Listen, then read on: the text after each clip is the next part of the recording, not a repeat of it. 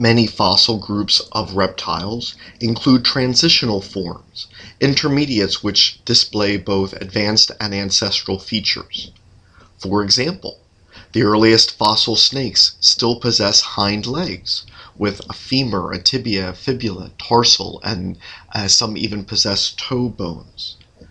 The earliest turtles possessed teeth, and one possessed only half a shell, a plastron, the lower half of the shell, and only broadened ribs composing the upper portion of the shell.